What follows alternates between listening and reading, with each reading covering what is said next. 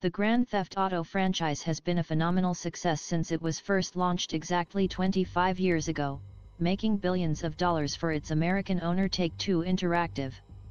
So it may come as a surprise to learn that its creators, Dundee-based DMA Design, were far from confident about GTA's prospects as they struggled with creative and technical problems during its development in the 1990s.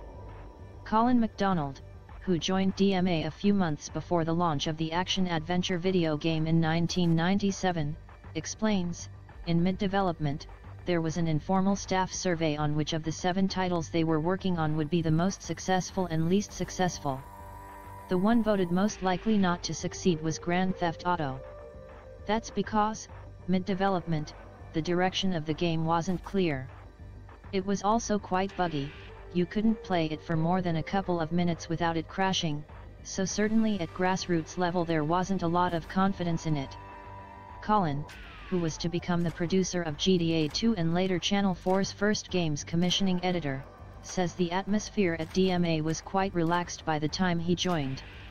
GTA went through a lot of different iterations and was quite a troubled development, and wasn't really regarded well for most of the time it was in production. By the time I joined it was pretty much done and the team was actually quite happy because they had kind of got shot of it. They were looking forward to sitting back, planning a sequel properly, redoing the things that they weren't happy with, and just looking forward to getting stuck into iterating on it and seeing where else they could take it.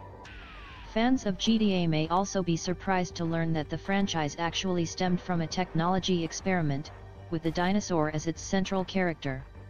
Colin explains, one of the original founding programmers at DMA, Mike Daly, was basically doing a tech experiment as a way of showing how buildings could look in 3D from top down with a little bit of perspective.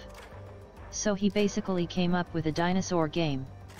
You had this city that moved around in some form of 3D, but you were a dinosaur roaming around and destroying the buildings. That was what Grand Theft Auto started as. He then added in little cars driving around, just to bring the city to life.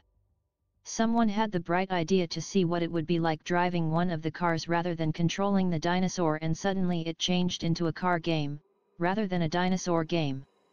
It was called Race and Chase for a good while. And then someone realized, oh, actually we'll try letting the player get out of the car and run around and jump in and out of other cars. It was really only at that point it morphed into Grand Theft Auto. Overhauling the original idea brought its own problems, according to Colin. When you are changing a game so fundamentally like that, all sorts of problems get introduced. You have developed code that is no longer doing what it was originally intended to do. So there's all sorts of problems, the game gets very buggy and crashes a lot, and the team are feeling like the whole process is completely changing and they are not doing what they originally set out to do. But actually, this process of evolving and iterating is what made it feel so dynamic.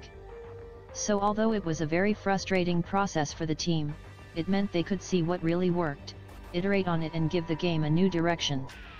They also had time to polish it, so they started doing things like adding skid marks and shadows and nice sound effects and the radio stations, all of those things that really brought the world to life.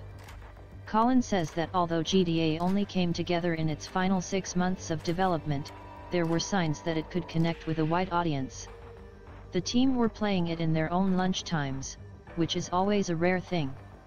After you spend a couple of years developing something, you are usually sick to the back teeth of seeing it. The last thing you want to do is see it again in your spare time.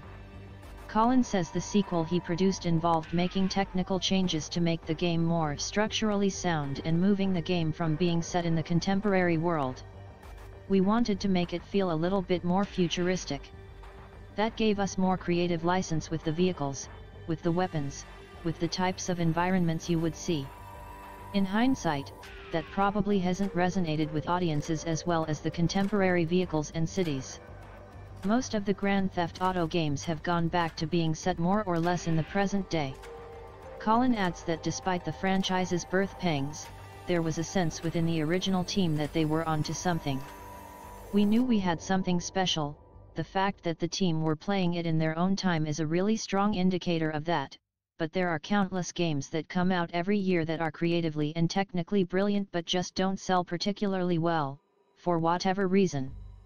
Most people don't hear about them, they are not quite capturing the zeitgeist of the moment, and Grand Theft Auto could easily have been another one of those.